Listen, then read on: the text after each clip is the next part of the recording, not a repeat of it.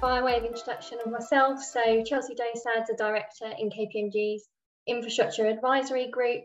I'm an economist by background and I lead our economics capability within the context of infrastructure, and actually, as really Ron's already touched on, thinking in the broadest sense about the range of benefits that investments in the infrastructure space can deliver for different parties. So I'll let Will introduce himself in a bit, but to kick us off then, just a brief presentation on the report's findings, and then we'll get into a good discussion. So let's see. Great, okay.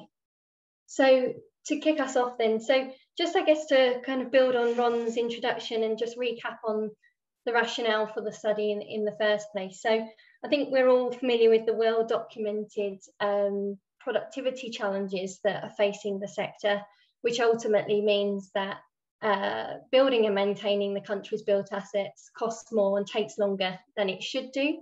And yet we've got ambitious national policy objectives to build back better, level up the national economy, and transition to net zero. And those objectives require two things. They require substantial levels of public and private investment in our built assets, but also secondly, that investment to be more cost effective. And what I mean by that is delivering at a lower cost and better outcomes in terms of the quality and sustainability of our infrastructure. And yet we've seen over the last 10 years a step change in the sector's adoption of information management practices. I think in recognition that access to information of the right quality and at the right time plays a key role in the sector's digital transformation and also ultimately the performance of our built assets. But till this point, there's been limited evidence that looks at the kind of holistic value that's created both within and beyond the sector in terms of using information management. So it was against that background that CVB posed those two key questions to us, which Ron's already outlined. So how are organisations employing information management practices, considering importantly the use cases for IM at both the organisational level and project level, and then thinking through what value does that create for those organisations, but looking more broadly beyond the organisation to customers, society and the economy. So to respond to those exam questions, we took an approach which really comprised four key building blocks. So firstly, as you'd expect, a comprehensive review of the existing literature on the value of information management in the construction and infrastructure sector, and flagging through that review key gaps in the evidence base, and then supplementing or addressing some of those gaps through firstly some bottom-up analysis of 11 real-world case studies, and I'm pleased that we've got many of the stakeholders involved in those case studies that are attending today, and that provides new evidence on the value created by IM at the organisational level and beyond. And then secondly, looking at if we were to assume widespread adoption of IM across the sector, what wider returns would that generate for the UK economy? So taking a top-down economic impact modelling approach, and I'll touch on each of those a bit later. And then finally, throughout the course of work, engaging with key experts from across CWB and the Hub in terms of formulating and iterating our approach. And so the outcome of that approach really are sort of three key outputs I would highlight, and we'll touch on those today. Firstly, it was necessary to develop a bespoke definition of IM within the context of the sector, which captures the use of IM principles at the project level across the life cycle of assets, but also that organisational level lens across functions. And we'll touch on that in a bit. Secondly, what we've termed the information management benefits framework. So based on that literature review and based on that new analytical evidence, we've formed an overall framework to guide future decisions around investing in IM. And then finally, the outcome of all of our analysis has been establishing new qualitative and quantitative evidence on the value that IM can create. And that's aligned to the framework that we set out in the report. And that evidence is set out in sort of 2 key products or reports, which were published on the 16th. Hopefully everyone's had a chance to read. So the main report, as well as, really importantly, a case study annex, which actually provides the detailed evidence of that bottom-up analysis. So in the rest of this presentation, we just thought we'd summarise the key outputs of the work and our main findings. So before I go on to the evidence around the value, I'll hand over to Will, who will touch on how we've looked at the use of IM in this study. Thanks, Chelsea. So quick introduction for me. I'm Will Squires. I'm a director in our infrastructure business, and I led the Atkins contribution to this work. In terms of background, I have a mixed background in civil engineering and data science, which makes me very interested in this. And I lead a lot of our works around advisory in the technology space in the built environment, and more interestingly, application of information management and data science to the sector. Now, in defining a definition for information management, sufficient to allow us to sort of get to some of those quantitative and qualitative numbers that Chelsea spoke about and really draw a line around it. This was probably one of the most, I don't want to say contentious, but spirited elements of the study. I'm trying to find something that succinctly drew a line around that which was related to use of information management within projects, but also organizations, and didn't stray too far into application of artificial intelligence or silver shots off into the distance around technology. Was quite complex. And you can see just this very simple graphic on the side. What we wanted to do was to create something that allowed us to articulate information management as something that supported digital transformation and supported a lot of other ongoing transformation initiatives in the sector. And Ron spoke to the value toolkit without encompassing all of its benefits. Now, if you look at previous reports on this sort of an analysis of a benefits perspective, often some of the detail can become muddied and cover all of the benefits, for example, associated with purchasing a drone and replacing a previously manual on-site service, all the way through to visualization of that data in an environment. So the definition we've come up with is an information management improves the quality and availability and timeliness of information related to delivery of the asset, and it facilitates more efficient and effective decisions and investments across the life cycle, and it's a key enabler of digital transformation. Now, we've focused here a lot on the process of information management, the specification, distribution, production, maintenance, storage, archiving, assurance, and data security, and this is meant to be complementary and build on the work of the UK BIM framework, which sets out an approach for implementing BIM in the UK using the framework. If you flick over to the next slide, Chelsea, I'll speak a little bit to some of the detail and some of the examples as to why we felt this information was necessary. So this slide shows the overarching case studies we sort of deep dove into as part of this study. And I actually kind of want to use a bit of a pithy example here. People often talk about the 4 V's of data: volume, variety, velocity, veracity, and sometimes value, which this report is about. Now the important thing about this case study list for us is, first of all, volume. Previous reports, if you look at the PwC report, had 2 case studies, and here we have 11. But interestingly, we also had maybe 30 or 40 different in our shortlist. And actually, this shows the sheer scale of adoption of information management within the sector, and sort of evidences the fact that this is very much a more present and important topic within industry than it was even 5 years ago. The second word here is variety. And what you see here actually is a wonderfully varied set of examples of how organizations have adopted information management, from use of information management to deliver kit of parts home, through to the adoption of the Excel facility with BDP to sort of help solve the COVID crisis. There's a wonderful level of variety here that again shows the different ways organizations are adopting the principles of information management and delivering value from them. The third point here is velocity. And I think one thing we see here in the sector is there's 2 lenses. One is the rate of change is accelerated, and also the rate of change in different organizations is accelerated. What we see again across this case study is some organizations really wholesalely adopting information management and blazing ahead, while as others are very much in the sort of storming phase. But the level of adoption here is what's exciting. And the final point here is veracity when you're talking about data. And hopefully this body of information gives us a little bit more truth to help organizations justify investment in information management. And I won't speak to that for too much longer. Chelsea, if you want to flip to the last slide, then I'll hand back to you. An important thing for us here again was to try move away from a lot of the project or asset or very specific level definitions of information management and move to some summary categories to capture benefits that spoke to things that a business leader or somebody holding a financial account might speak to more specifically.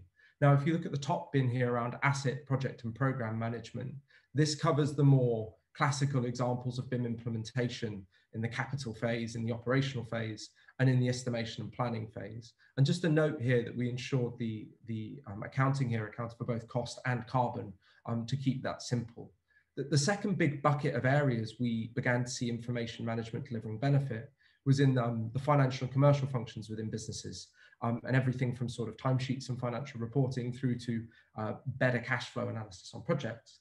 The third lens, and this is often spoken to in the digital twin space, was sort of looking at organizational planning and response. And we felt there were two main buckets to this, one being the longer term strategic and portfolio planning, and the second being shorter term incident management. And finally, we looked at the sort of buckets of risk and audit and compliance as key business levels for driving change. Now, Chelsea, I'll hand back to you and you can perhaps take colleagues through how that maps out into benefits. Thanks, Will.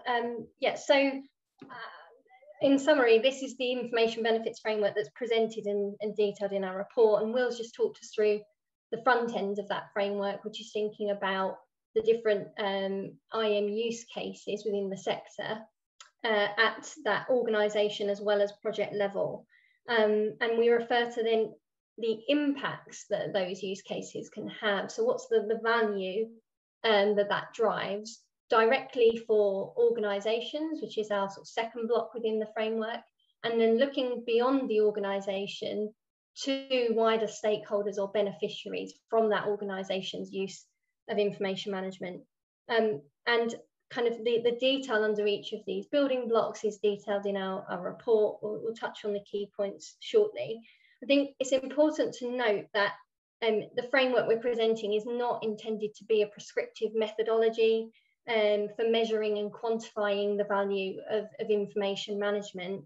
As we detail in our report, the individual impact pathways that get you from left to right are highly context specific. There's such a broad range of IM use cases and so many range of outcomes that those use cases can have. But the framework is here to serve as an overview, as Will said, to kind of key decision makers to provide that kind of integrated and consistent basis for thinking through what are the different building blocks of value. And in short, we identify three key elements. So as we say here and across the report, really the case for investing in IM is threefold. Firstly, the productivity gains it directly unlocks for those organisations using IM. Secondly, the growth it can drive in the wider economy and ultimately UK GDP. And then finally, thirdly, the social value it can deliver more broadly for customers, society, and the environment. And so what I wanted to do was just to touch on each of those three categories of value and just pull out some of the headline findings from our main report and then open up for discussion. So firstly, direct value for organisations which use IM through enhanced productivity gains. And through the study, we've identified three key drivers or ways in which these productivity gains can come about. So firstly, and I'm at the top left of this slide, from the cost saved or avoided from the use of IM. So IM, through things like increased efficiency, reducing risk, enables organisations to deliver the same or better output for less cost. And that in itself is a productivity gain. Secondly, an alternative form of gain is the ability to increase output or revenue for the same amount of input or effort. So getting more from our assets the use of IM to then spur innovation and the development of new products and services, driving growth of organisations. And then thirdly, what we've captured here as a sort of catch-all of intangible benefits. So things like reputation and culture, the kind of collaboration and sort of, ethos that's created by the use of IM, as well as factors like health and safety of the workforce that are improved through the use of IM. All of those factors can be difficult to measure, but actually once you think them through, they do link to increased productivity in the long run. If you think about reducing the cost of customer complaints, for example, from that improved reputation, or leading to increased demand for an organisation's services, or attracting a highly skilled or retaining a highly skilled workforce within the business, all of those things ultimately contribute to productivity. And through the case studies, we spent a lot of time and effort working with stakeholders to quantify these productivity gains wherever possible. And we were able to do that for around 2/3 of those 11 case studies. And just as we flagged up here, we found that evidence of total cost savings worth between £6.90 and £7.40 for every £1 invested in IM. And we also found, looking specifically at labour productivity, so labour time savings, those returns could be worth between £5.10 and £6 for every £1 invested in IM. And where we weren't able to establish those kind of return on investment multipliers through information or sort of data limitations, we were still able to then quantify the percentage cost savings enabled through the use of IM, and at different stages of the design and construction phases of built assets. And we found quite a broad range, and that is reflective of the range of use cases, and as I said, highly context specific cases in each of those. But those cost savings ranging from 1.6% through to 18%. Devil's in the detail when you look at our report about what those cost savings relate to, hence the wide range. So just a word of caution there. It was more difficult to quantify the cost savings or productivity gains realised in operations, and I think really that's a reflection of two things.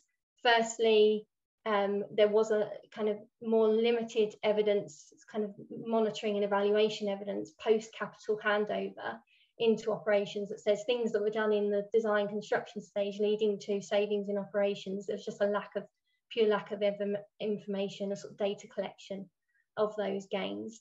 And then secondly, I think a reflection of the fact that the use cases for IM are more emerging in operations. So actually, both the use and value of IM at operation stage is kind of a less established space, so certainly through the existing literature and case studies that we looked at.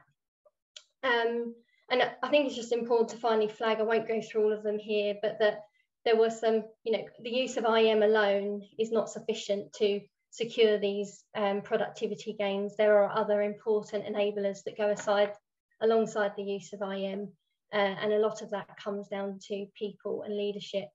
And ultimately, as I've already raised, that point about data collection and a kind of a continuous improvement approach. We can only value what we can measure. So the more we get better at doing that, we'll have a stronger evidence base and case for investing in sort of the next phase or the next range of uses for IM. So secondly, moving on to the area of value in terms of the wider economy. So it's important, as we note throughout our report, that the value of IM is not limited to the organisations that use it, nor the industry alone. The construction sector itself is a very significant, important sector within the wider economy, and it has very strong, what we refer to as kind of upstream and downstream economic linkages with other sectors. So the construction sector buys inputs to produce its outputs in terms of raw materials, professional services, etc. And so if we have a more productive construction sector, and output of the sector increases, it will pull on those inputs and demand more inputs from those other sectors. So there are gains upstream. And then secondly, downstream, the construction sector is pretty unique in that it creates the capital that is then used by all other parts of the economy. So we have other firms and households across all other sectors that rely on the construction sector to produce and consume their own goods and services. And so if we make the construction sector more productive, and that then increases output or brings down prices for those sectors downstream, that too has a kind of ripple effect through the wider economy. And so those two effects together, we captured through our top-down economic impact modelling. So we use what's referred to as a CGE model, that's an in-house model of KPMG's, first time applying it to the construction sector for policies which focus on improving productivity. And that analysis found that for every £1 of direct productivity gain that we generate within the sector, looking at productivity across the design, construction and maintenance of built assets, we could potentially generate a further £3.70 of additional annual UK GDP in the long run, so looking out to 2051. And that's through the ripple effects of that I described there, that translate into wider growth in the economy over time. And it's important that in that £3.70 of GDP, most of those gains are outside of the construction sector itself. So as we've highlighted here, that leads to increased household consumption, increased investment, net exports, and ultimately it means people are being paid a better wage elsewhere in the economy. Just a final couple of two implications that also were important coming out of our analysis is that we found, we looked at a range of scenarios. I flagged up the kind of £3.70 return here. We tested, a range of scenarios looking at what if we were to just improve productivity at different stages of the asset life cycle. And we found that overall the GDP gains to the whole economy were greater when we included the maintenance of built assets alongside design and construction. And so really that just underlines the importance of those emerging use cases in operations that I mentioned earlier, and taking that whole life cost approach when thinking about the value that IM can drive. And then just finally, that our analysis assumes that there is widespread uptake of IM, and as a result, widespread productivity gains across the sector, including the long tail of SMEs, which we know in the literature, and I'm sure as everyone's aware here in practice, there are barriers to the adoption of IM for those smaller firms, which needs to be overcome if we're to realise the full extent of these wider economic returns. And then just finally, our third key area of value is that wider social value for customers, society, and the environment. And that wider value comes about by the role that IM plays in enabling higher quality and more sustainable built assets. And this is something which is, this is value which is typically difficult to quantify or measure. And in many cases, it doesn't have a kind of market price like that's traded in the economy, like GDP. We can put a pound figure that's traded, but this still has important public value. There are approaches, indeed government, the way that it appraises infrastructure investments looks very comprehensively at this social value and provides approaches to put pound values on such impacts. The challenge is that within the IM space, this is perhaps kind of not so well established or understood in terms of firstly understanding that link between how IM drives social value, but then secondly, how do you go about actually quantifying and putting a pound value on that public value or social value that's created. So again, lots of details in our report, but two different categories of social value impacts when thinking about this in terms of the role of IM. Firstly, the role of IM can lead to better quality services, as we said, higher quality, more sustainable assets that provides a benefit to the end users of those assets. So less disruption or less downtime of an asset, or more reliable assets to customers ultimately provides them with the benefit. Similarly, if we're able to bring down the costs of the services they receive, that too provides a benefit to end users. But beyond the direct users of the infrastructure, there are what we refer to as externalities in the construction and operation of built assets.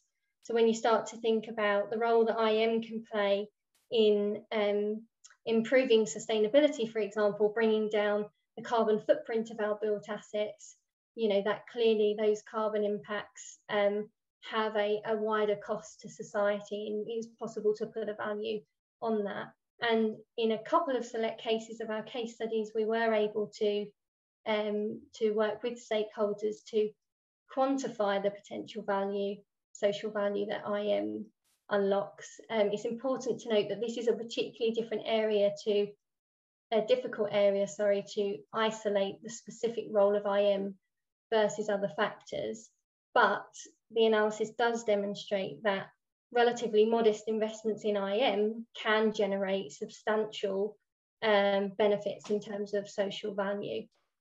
And just finally, though, I think a key implication, or a couple of key implications from the work, is that firstly, as I've said, this is an area that is perhaps not so well understood by organisations. Typically, we found organisations weren't necessarily thinking from the outset about this social value and building that into the kind of investment case for IM.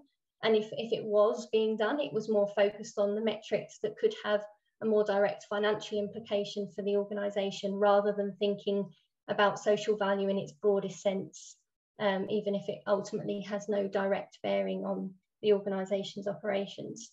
And then secondly, as I've already alluded to, that whilst there are methods that exist for putting pound values on these types of impacts, they're relatively complex, require a specialist set of skills, and that doesn't necessarily sit within the toolkit of IM teams, IM practitioners. So if we are to get people thinking about this, we need to think about the skills that are needed at that kind of investment case stage to truly capture the full range of impacts in terms of social value, and attempt to quantify and value them as far as possible. So that's a very quick canter through, a lot to take in, I appreciate. That brings us to the end of the presentation.